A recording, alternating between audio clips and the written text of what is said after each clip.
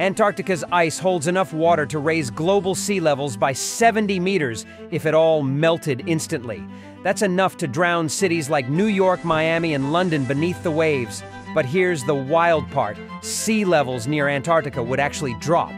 Why? Because that ice sheet is so massive. It creates its own gravitational pull, dragging ocean water toward it. When it melts, that pull vanishes. Even crazier, beneath the ice lies a hidden world, a canyon system longer than the Grand Canyon. And ancient bacteria sealed away for millions of years, potentially holding unknown diseases.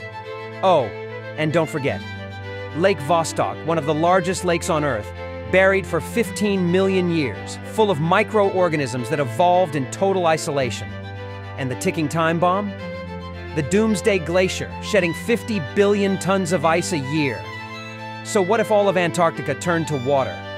It's not just sea levels rising, it's a global reset.